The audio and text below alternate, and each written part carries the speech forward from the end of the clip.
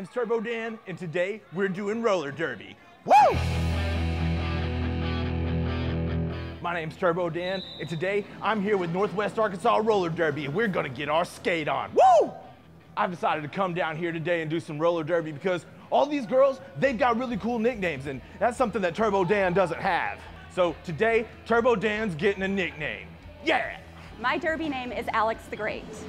We've had a Bloody Batheroy, we've had a Joanna Bark. It only seemed fitting that my first name being Alex, I should come in as Alex the Great. There is no better community on earth than the roller derby community. Nowhere else where you can feel as instantly as accepted. Anybody can get involved. We do our beginner skating session 2 times a year. We're getting ready to start up another session. Anybody who's interested in learning how to become a skater, a referee, or even a non-skating official to help us out with our games just needs to visit our Facebook page, which is NWA Roller Girls. I am so excited that Turbo Dan is going to be here today. I have heard what a great and natural athlete he is. We're just going to run him through a few of our standard drills that we do to get ready for any roller derby game. As you know, a roller derby team, when we go on the floor for a game, is comprised of 4 skaters who are called blockers and 1 who's called a jammer. And it's that jammer's job to go around and get points, and it's the blocker's job to make sure that he doesn't get those points. So, of course, being the superstar he is going to take on the role of the jammer, and we are going to do everything in our power to keep him from getting through, and we know that's going to be very hard. But before I get to take the court, these girls are gonna show me how it's done. Even though I've never played before, I'm confident that I'm gonna be the best one out there today. Yeah!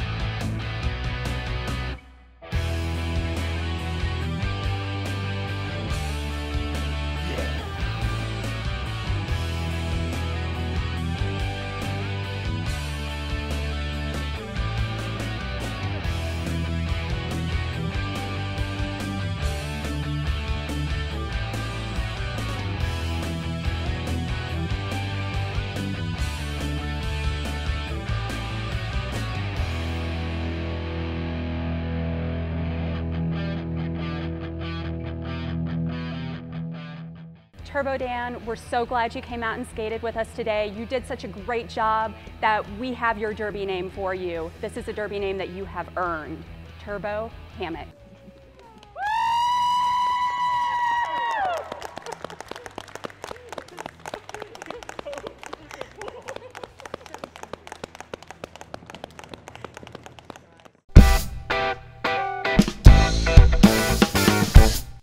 Welcome back, everybody. Later with Jason Sewell. So glad you are tuned in. We are really privileged to be joined right now by our man, social media correspondent, Instagrandpa, joining us, and his buddy Cooter is also on the line. Cooter, as you would expect with some technology experts, Cooter having a little bit of technical difficulties right now. But it's good to see both of you.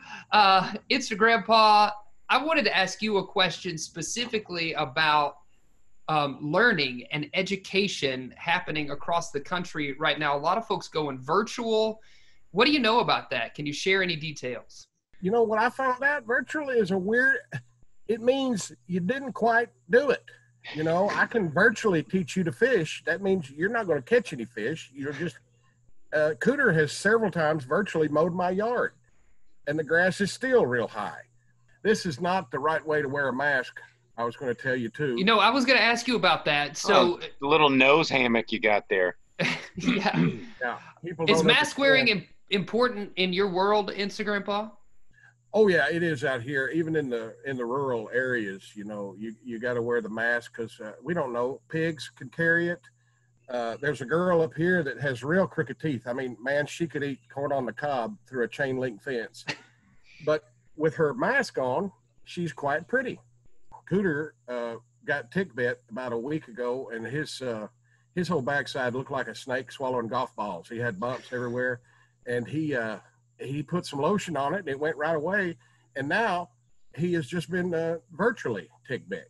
You know, social media right now, people are on Facebook, they're off Facebook. They're into Instagram, they're into TikTok, they're off TikTok, they're into Snapchat. what are you hearing? What's the word on the street? That's old stuff. We're doing things called Flipgrid and brain tick and oh my gosh, there are so many you can't even think of them all. I can't even. I think I'm familiar with brain tick. It sounds kind of bad. Yeah, well, that gets into your, what you do is you just log in and it kind of it knows what you're thinking and puts that in a text and sends it to people or kids or whoever you want it to go to, and you don't even have to type in anything or say anything. I'm at 10K. It's 10K passwords. I guess that's 10,000. I would imagine. Yeah, that's about how many I've had, and those counts the ones that I've changed. You have to have passphrases too now. You got to have something long. You got to have a saying or a quote or something you live by, and then you got to misspell it. Oh, proverb. Yeah. I know you have to misspell it. You got to put a number in there and a letter, and you got to use a special character and all the things. I can't hold it. That's why I do brain tick and just get it in my head, and then the computer does the rest. Tell them about that tick medication that you've used. Yeah, final thought from Cooter. Yeah, well, you see, basically what happened is, we got 1Password, you got the thing, and you got the tick and all the stuff. And then, people just walking around and stuff, and you're just like, wait, 12 feet. Yeah, that's good. That's right. Yeah, 6 feet. Instagram Paul, we really appreciate you taking the time to join us and fill us in, especially on what's happening with virtual learning, and learned a new thing myself with brain tick. Cooter. Brain worm. We're going to have to find a way to get you some internet out in the field when you're out there working, because we would really love to hear what you have to say about everything you have going on. But gentlemen, thank you so much for joining us. Great fun, as always, having you on the show. Hey, Jason, be careful out there. Have you never noticed on a Zoom meeting when the faces get frozen and they always freeze in a really weird. Exactly. We'll leave you with that thought, folks. Stick around. We got more happening later.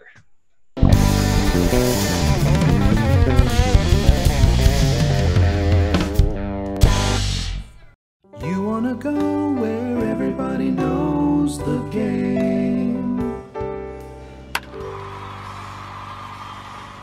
And so I said, you gotta be kidding me, right? Oh, hey, look, it's Tiger. Hey, Tiger. Oh, Tiger had it was like a bad day. Fell down some steps and I kicked him in the shin. That's rough. This one's on me. Bear says, at least you didn't get kicked. Oh, in the, there you go. Oh, Turkey says, people just don't show enough love. We get them excited, and then there's just no appreciation. No lying. Where's the love? The other guys just carry a ball around, and what more do they want from us? Are they not entertained? Huh. You know, guys, it would be a lot easier for me if you just use your own words. Yeah, that's right. It's a safe place here.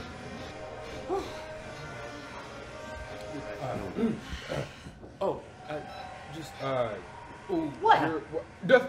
I assumed. I just assumed. Yeah, you did.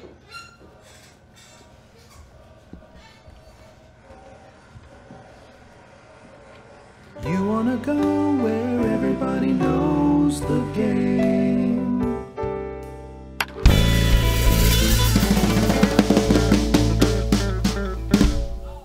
Hey! Hello, everybody.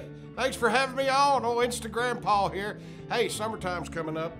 And this summer, people are wanting to get outside, I think. A little bit more than usual. The ticks are going to be bad this year. They say the ticks from this winter didn't all freeze out.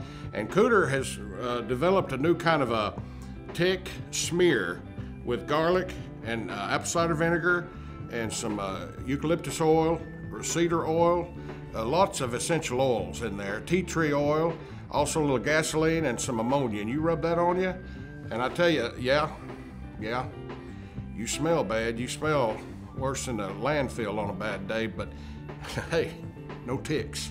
You got to watch for the ticks, so seriously, folks, get out there, drink plenty of water when you are out there. Water skiing, I like to water ski. I like to go running in the woods sometimes, climbing trees, and that's how you will get tick bit. If you do get tick bit, go online, get you some of that digital currency. You can wipe it out with some tick bit coin, and that will cure it. In the summertime is when people need to get together again, talk, not like last summer. We need to get together as humanly as possible. But when you do get too close, make sure you have been also vaccinated. You've both been vaccinated, and I think that's not a problem anymore. Cooter picked up 30 vials of vaccine, and he has been going around secretly injecting people that he knows didn't get vaccinated. And, you know, he's just trying to make sure everybody's safe. He's joined this new group, Doctors Without Diplomas, to make people safer out there. And we appreciate him and his tick smear campaign. You know, I can't tell you how many times I've seen people without a life jacket on out there trying to swim. And there's nothing worse than somebody, an adult who doesn't know how to swim and says they're too embarrassed to take swimming classes, that they'd rather drown, they said, than be embarrassed by taking swimming classes as an adult. There's nothing wrong with that. I take them, I give them. And I think it's a good way to learn to swim, is with lessons, be thrown in the deep end. Sometimes that's like life. Sometimes you gotta just jump in, you know? Jump in and see what happens. But wear your life jacket. Be a little safe there. Don't fully jump in. Jump in to where you're knee deep, you know? It's like my grandpa used to say, don't go full on anything you're not that sure about. But then, when you are, that's it. Go full, all the way. Hey, this Instagrandpa coming at you. Be careful, get offline. We don't need to see what your kid ate every 5 minutes or what you said every 5 minutes. Let's turn off the Instagrandpas and the Instagrams and everything else and just go out, enjoy yourself in the hot summertime. Eat some watermelon for Instagrandpa. It's like spitting seeds straight at somebody else's face, but they dodge just in time. Happy summer!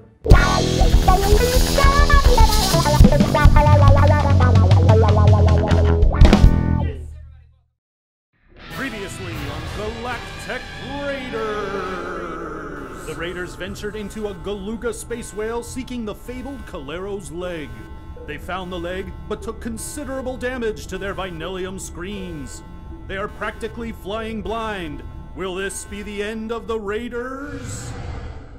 Captain, I'm picking up a strong reading of Vinellium in the upcoming system. It seems to be coming from the element mine of Rengel 4. Captain, there seems to be a large source of Vinellium up ahead. We have several screens on this ship that could be repaired with Vinellium. That's true. We are in desperate need of some, and it's hard to get with that price on our heads. Are they mining it? No, they're dumping it. The deposit is on the outskirts of the mine in what looks like a refuse dump. It must be a byproduct. Well, one mine's trash is a galactic treasure. But it looks like the planet is heavily guarded. It is a mine, sir. I've got it! All we need is the right disguise. Janitors? I can navigate the Epoch asteroid field and I'm dressed up as a janitor? Quiet! It looks like the deposit is up ahead. Why? So nasty. Disgusting. Well, it is a refuse dump. It's covered in gat track. I'm gonna need a biohazard to get this Quiet! out of me. Gather up as much as you can so we can get out of here. Captain, we have gathered all that is available, but we need more to complete our repairs. How will we get the rest? And how do we get it off of this planet? Well, let's just say it won't be pretty. Are the Raiders about to get dumped? Are their aspirations trashed? How can they possibly refuse? Find out more next time on Galactech Raiders!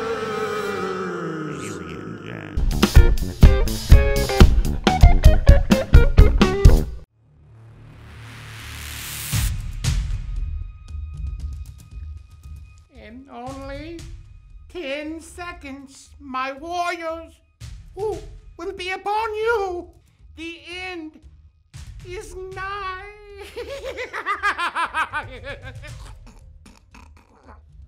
Freedom is just on the other side of this this wall. It's going to take all of us with all of our strength and both of our hands to open the portal. Red shirt, get in here. We can't do it without you.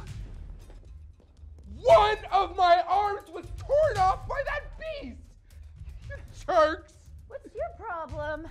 Oh! Oh! This is my problem! Oh, God! What? Help! Help! You see me struck! Just turn for a second and just help!